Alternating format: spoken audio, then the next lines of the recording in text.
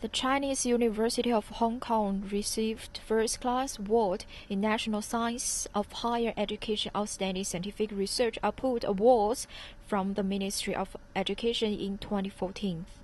This is the fourth time G.Y. Sun, CUHK Vice Chancellor, and his research teams have been recognized by the Minister of Education in the past 5 years.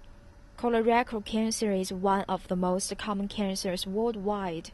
Its incidence has been increasing in many Asian countries and is now the second most common cancer in China.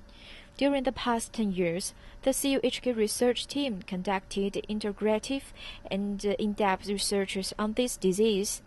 Research has been focused on the dysregulation of cellular signaling pathways in colon tumorigenesis, genome-wide sequencing analysis for depicting the molecular landscape of Asian CRC, identification of novel biomarkers for non-invasive diagnosis, and the formulation of practice guidelines for CRC screening in Asian countries.